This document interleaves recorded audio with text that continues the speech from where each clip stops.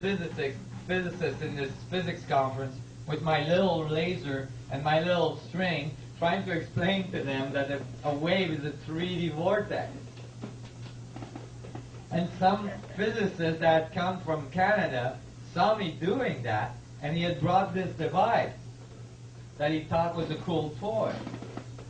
And when he saw me do that, he said, "You need this device," and he gave it to me. So since then I present with this, which is much better than my little razor string.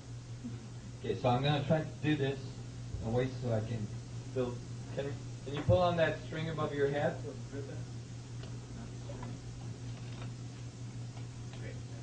There you go. Appreciate. So here,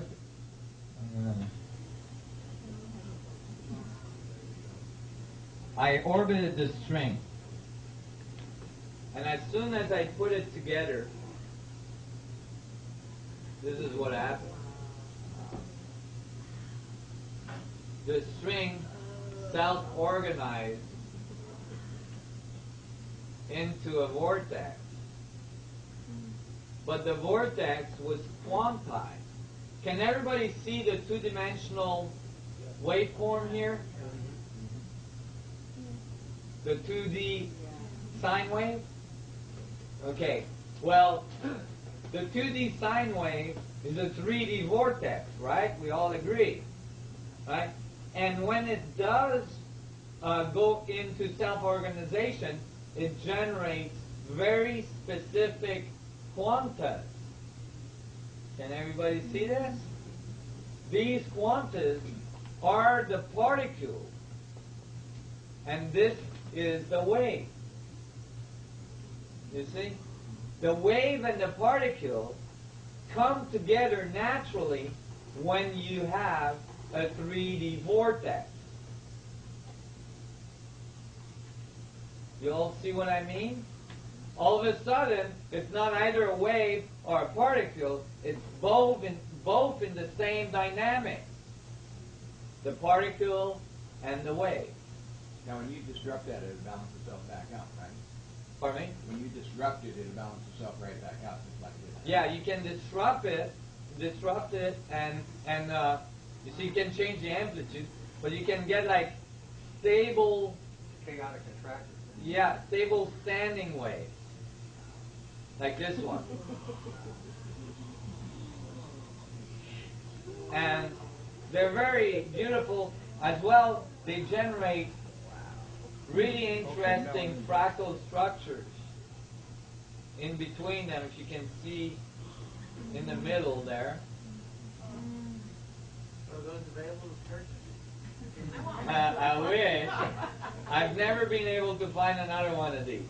And I looked hard and long. And you can continue to create. See, this is, let me see. This is a 2 frequency, right? So again, self-organized. Does that look like anything? Right. Now I had a contact for the petals, or for the lobes in between the intersecting spheres. The spheres are the radiating side of the event horizon. Those radiating spheres intersect, creating standing waves, that is the electromagnetic field. You see that? And so that you can actually make this the 1 frequency. Let me see if I can get. Let me spin it up. This is one of the interference patterns. Now, a wave of water in the ocean coming onto a beach, is the water molecules coming in a spiral? That's right. The water molecules are moving through the wave. You know, like surfers going through the tunnel? The water molecules are going through the wave like this along the shore. And the wave appears to be moving this way towards the shore. But it's actually a vortex. So, let me see. You can get, let me see if I can get it.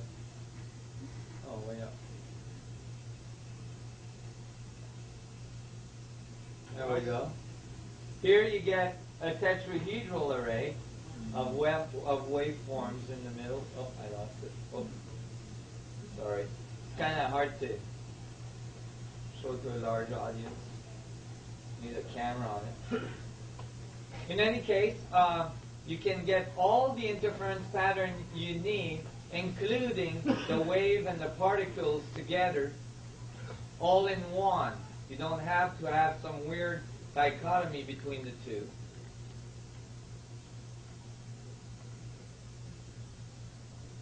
And if you actually can get some really cool stuff.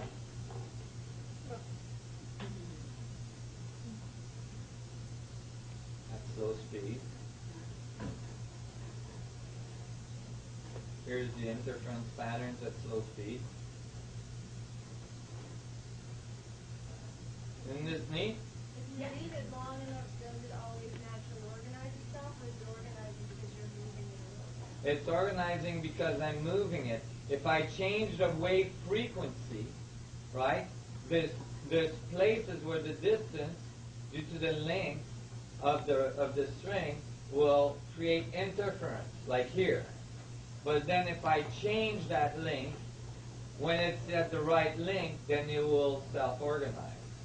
And when it does, the rate of rotations of the motor changes. You see? And so it has to do with the wavelength and the speed of rotation. So here is my string theory.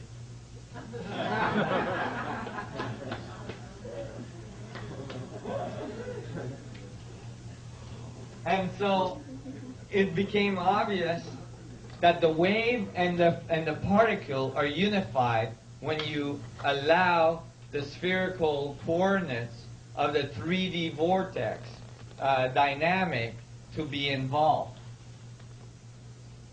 Go ahead. That relationship between the frequency and the amplitude?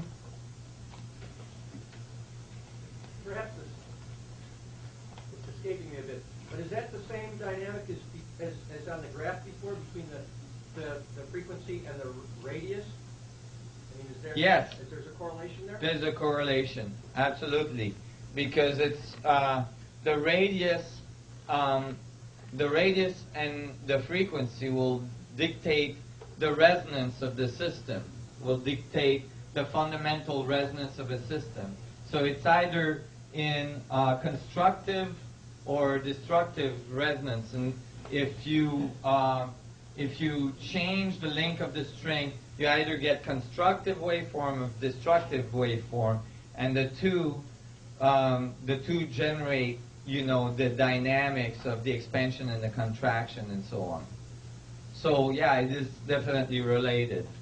The radius of a system and its angular momentum are directly related, and its energy output, the surface of the system and the amount of information moving through it is directly related. So it all works together. You're right. So I guess I was really, I was amazed about that, because but then I was thinking, okay, you guys, this is where you guys going to have to do some nonlinear thinking. Because I was thinking, all right, now, if you have a sun, a planet moving around the sun, right? But then the sun is moving around the galaxy. That's a larger spiral, because the galaxy is moving through space.